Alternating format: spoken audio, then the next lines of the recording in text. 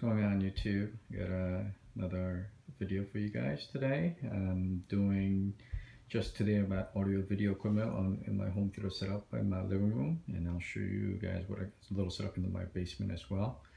So I did one of this footage probably like a year and a half ago, and since then I did upgrade some equipment. So giving you a little update what I got going on my setup. I am running 5.2.4 setup. So the 0.4 then meaning full height channels for Dolby Atmos. So Atmos speakers are up here. These are all my speakers are from a company called SVS based out of Ohio. These are the prime elevation, left height, right height, and as you could see, those are angled towards the listening area. Fantastic design and great sound coming out of those little speakers as well. Highly recommended. This right here is for surround, and that back there is for the surround back, left and right. Those are the SVS prime satellites, but I'll probably upgrade those to elevations and move those two down right above that light switch in the middle to run 7.2.4. Little Christmas decoration for the holidays. And here is the surround left, and all the speak wires on the back are either ran through the crown molding or these I got these PVC tubes from Home Depot to run the wires there. If you're married and have kids, visual effect is important, since the wife's got to be be pleased as well. So those are the speaker wires sitting in there. I do have a little acoustic panel, one there, one there.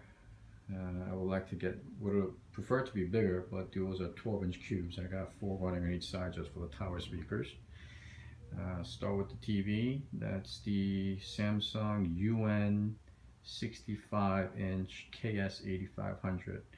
I upgraded to this 4K TV probably a little over a year ago. I've been a big Samsung fan for many years. That's probably one of the best ones I've gotten so far. I was thinking about the OLED, but OLED last year the price was still very high. The 65-inch I was looking at was probably like $3,500. So, and now since LG is not the only player in OLED game, the price has dropped a lot this year, and it will probably continue to do so. I might think about an OLED display maybe next year after Thanksgiving, but we'll see. Alright, so here is my SVS Prime Center. Most of you know the center channel is probably one of the most important speaker in your setup, and for under $400 this is probably one of the best out there. Fantastic sound, and it's kind of dark in my room, but I do have those little 2 foam cushions to give a little height, and it's angled towards the listening ear level towards the couch I sit at. SVS Prime Towers, another one here, and I got ISO acoustic speaker stand to give it a little more height and to minimize the vibration, so the the tweeter is hitting right about my ear level of my listening area.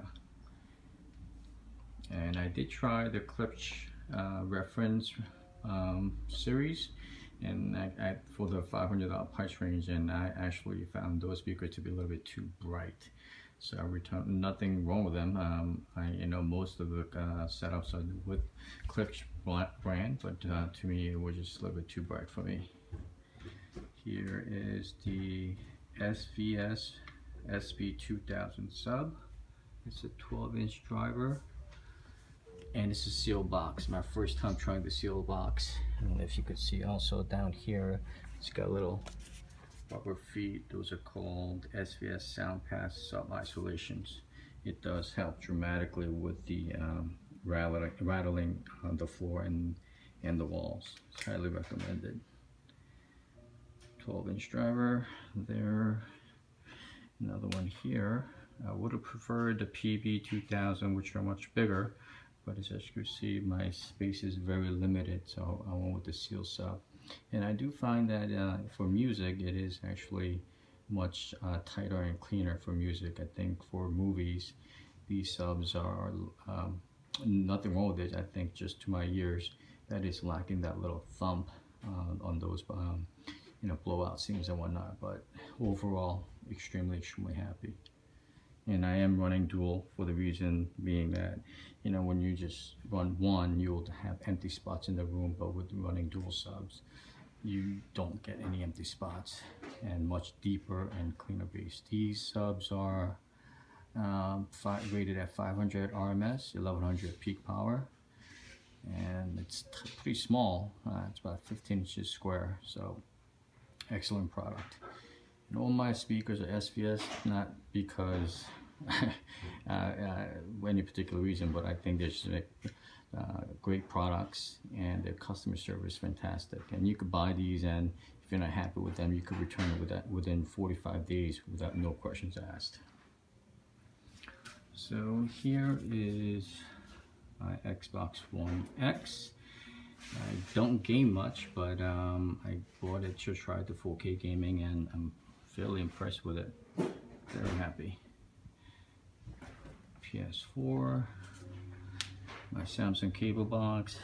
This is the Outlaw monoblock model 2200, driving 3 my fronts, left, right, and center, 200 watts per each amplifier. I went with the separates because I noticed some clipping on with my old receiver. So obviously most reefers power rating is only for driving 2 channels, and if you want to hear what your speakers are capable of, unless you go really high-end receivers, that you need some power amplifier to drive the speakers. Very happy with these. Up top is the Samsung, the first generation 4K player, UBD K8500. It did the job. I mean, that was the only one available when then 4K started coming out. It did its job, but now I'm just using that for streaming, and I've upgraded to Oppo UDP203. I got this about 6-7 months ago. It's probably one of the best one in the market. Build quality is excellent. Audio and video is fantastic out of this device. I did try the Panasonic model, the UMP, I think, 900, but I didn't like the build quality, and since an audio on this for actually listening to CDs to my ears, it was a little bit better. So settled on this, and Panasonic. What's the model number here? This is the M5300PM power conditioner. Since I'm not using the AC anymore, that is continuously running, pushing through either 118 to 120 volts continuously, which is fantastic for all my equipment.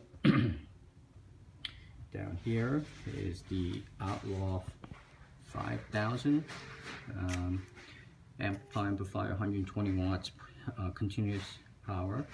It's driving my Atmos speakers and just one of the surround sound. And this is my receiver, Denon AVR, what is this model?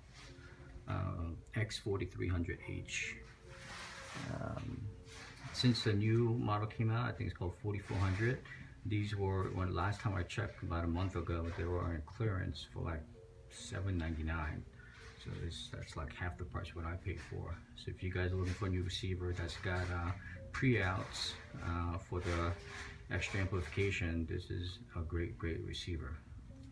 On top of that is the AC Infinity Aircom S8.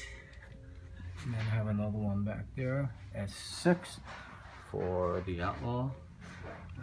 Because I don't have that much space between these racks, I needed something that's going to cool the AVR. So this unit, what it does is sucks the hot air when it hits 88 degrees and pushes towards the back, and it never goes actually beyond 50% power. And I do have the turntable here. This is the Audio-Technica LP12 120. Some of the vinyl collection, most of them are from my high school days in the 80s. And since I do a lot of 2-channel listening through the vinyl or CD through my elbow, that's why I decided to go with the extra power on with the receiver. This rack contains all my DVDs, CDs, mostly CDs, some video games. Controllers, my first generation Apple TV, which generally gets used, and my Harmony One remote that controls everything. I never need to upgrade to another remote because that's been doing its job.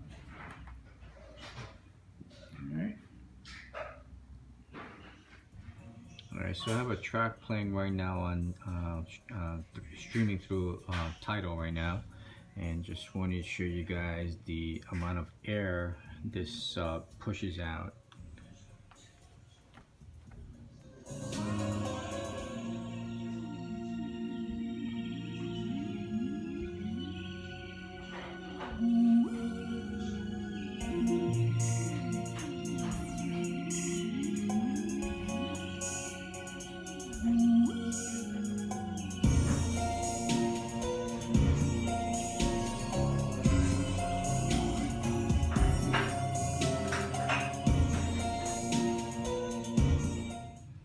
This is my small setup in my basement. I'm running 5.2 channel setup. Here is the surround that's angled towards the couch. Those are the Polk Audio Monitor 30 bookshelf speakers I'm using for surround when I'm sitting down here. I forgot to mention this upstairs, but I do have a rug down here and another thick rug upstairs as well. I have tile floors down here and hardwood upstairs, and it makes a difference when you actually have some kind of thick rug covering at the reflection points of the speakers.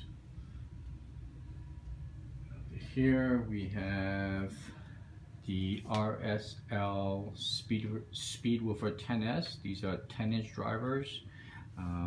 Sitting on top of some milk crate, and between I have some foam there, thick foam as well, to observe some vibration. These are ported box subs, but they're pretty compact. I think they're rated at 350 watts RMS, and peak power I think was like 750, I believe. One there. Another one here, same setup. As you can see, I'm a big fan of dual subs. I'll put the link in the description below for the website for RSL and SVS. These are both American companies, and the products are fantastic. Their customer service is even better. I have the Xbox 360 on top, also another foam right below it as well. This is my Polk Audio Monitor 70 series towers. I had these for a very long time, and they did its job. And back then, it was probably rated top. It was one of their top rated speakers. But you know, I still listen to them pretty frequently when I'm down here on the weekends and whatnot. And big ass center channel Polk Audio CS20. This is Samsung 60-inch 4K TV. I forgot the model number, but it's down here now since the upgrade of the KS8500, which I love. That's upstairs. And here's driving everything. Here is the Denon AVR S910W. This is rated, I think, 95 watts, 2-channel driven. Another power conditioner, Panamax MR4300. I tend to think having a power conditioner is pretty important with your equipment, but that's only my opinion. Xbox, first generation Xbox. It's still sitting here. It's not even connected, but it's just for antique show, I guess. And PS3, mainly just use it for streaming Spotify mainly. So that's my small setup. I did have the Paradigm speakers down here, but it's upstairs in the second floor now. I like the bass coming out of these Polka audios better. And most of you who know, who subscribe to my channel, you know what's behind there, all my boa constrictor stuff. Alright, thanks for watching, guys. Take care.